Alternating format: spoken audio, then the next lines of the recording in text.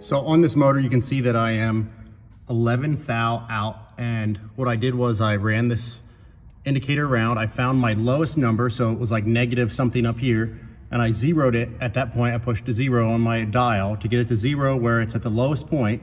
Then I ran it around again, and 11 thou is my high point. So now that I know my high point, I'm not gonna like go through all the process of doing this indexing, because I've done this so many times. There's many other videos I have on YouTube of this. So you can look at some of the other videos if you want to go from the beginning. But basically you clean up the block, you put your bell on here with as many bolts as you can get in, you put your index plate on, you put your dial on, you spin the crank around, get your offset. And then you want to kind of mark on here where your high is. So I'm like almost straight up and down, 11 thou out. Then you can go out to my website and you can look up the dowel size you need. So in this case, I'm going to be using these 0.004 offsets. So what you want to do when you're looking at offset dowels is choose one that is half the size or as close to half the size as that. So 0.004 times 2 is 0.008. So that's going to get me to about 3 thou out on this motor.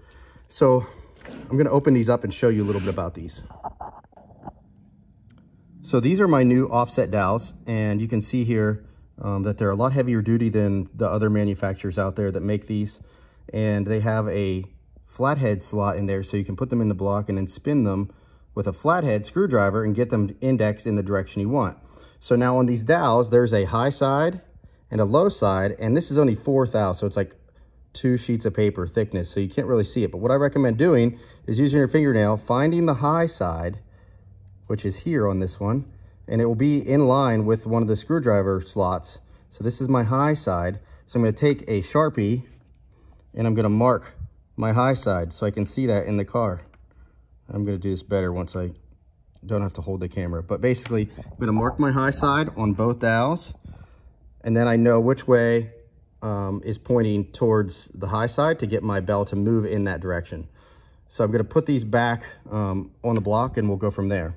But one thing I do want to talk about is these new dowels, I make them in 5 different sizes, so lots of variety. 004, 008, 012, and 016 and 20. So 5 different sizes, and I make these for the 2JZ motors, the Toyota motors, 10 millimeter. I make them for the rotary in 15 millimeter, and then I make them for Hondas in the 14 millimeter size as well. So I have 3 different offset dowels now, and I have them for 3 different motors, and I'll continue to make these as they become popular. So excuse my dirty hands, I've been working on this car all day, but you can see here the slot, and I have it marked. And then if I put my fingernail here, I can feel that ledge going upward on that side. So that means the high side on the side that's going to be on the outside, the bell side, is this way. So that's going to tell me, you know, which way to point the bell. And in this case, since I'm straight up and down, these are actually going to be spun this way. So I'm going to move the bell downward towards my high to try to cut that high number in half, if that makes sense. So now we come to the realization that we're going to need to do offset dowels. You can see here them on the 2J motor, they're here and here. What I recommend is these 3 things. Some good penetrating oil, and what I recommend is spray that on there and let it sit overnight. Spray it on those dowels, let it sit overnight. Some vice grips to hold those dowels as you try to turn them the next day, and then some MAP gas if needed. If you can't get them to budge, you can heat up the block. So you'll take your MAP gas and heat up the block around the outside of the dowel to heat up that material to expand it, and then hopefully you can get your dowel to pull out. Now, I took the flywheel back off so I can get in here easier, so I'm going to go ahead now and try to remove these dowels with the vice grips. So luckily for me on this one, I didn't need any heat. This one is actually turning. So you want to, like, as I can crank it back and forth, I can feel the dowel moving without a problem.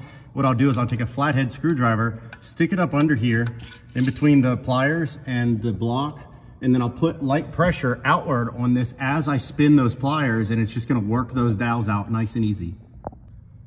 Whew, okay, that was a workout. But there you can see I got 1 down and 1 to go. So on these 20 and 30-year-old motors, you know, these things can be a real treat to get out sometimes. So hopefully, if you soak them overnight, you'll find it just as easy as mine are to get out here now. Okay, that second one came out like butter. So I highly recommend this stuff if you've never used it before. It's called Aerocroil. Really, really good penetrating oil. I use this on all these dowels every time, and on 8.8 rears and all kinds of stuff there where the pinion nuts get stuck on, and let it sit overnight, and the next morning, man, stuff breaks off so easy. So now I'm gonna go ahead and get the offset dowels in place here and show you how I'm gonna set them up. So here you can see my offset dowel pins installed, and you can see my marks are pointing down, and I have them slightly off from directly straight down because my line of outness was about like 5 o'clock, 5:30ish.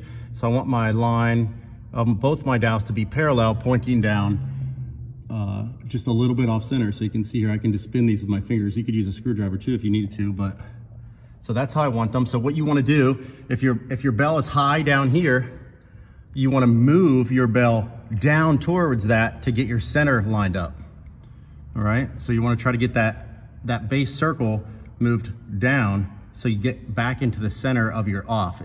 This was a mind fuck to me the first time I ever did this. So if you get like frustrated with this and don't understand it, if you just follow what I'm saying here and do it this way, you know, put your high side of your dowels pointing down towards your high number, it'll work out for you.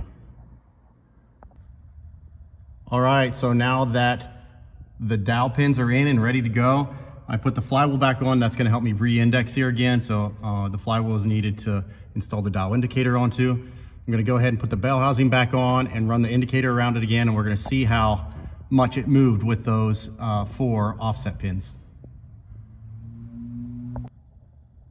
Okay, so here's my result. I'm now 3 thou with on center, and it moved it down just like I thought it would. So it moved it 8 out of 11, which is like right on the money.